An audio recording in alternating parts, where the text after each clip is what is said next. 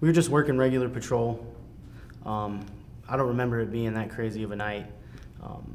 We got dispatched to the call on Highland.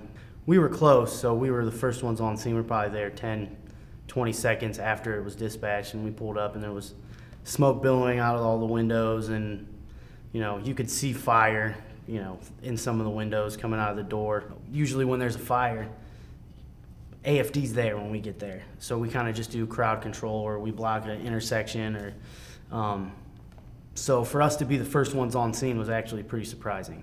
Somebody ran over, said, "Hey, there's a woman on the second floor on the other side of the building."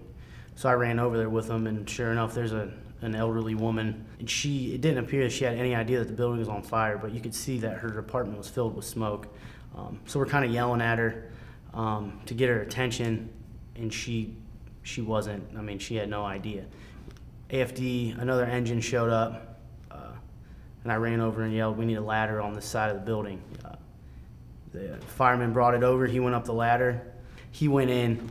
I just went up after him.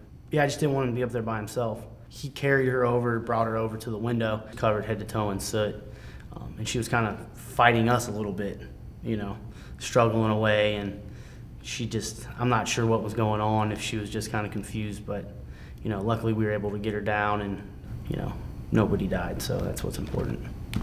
I don't really feel like I'm a hero. I just feel like, I was just doing my part,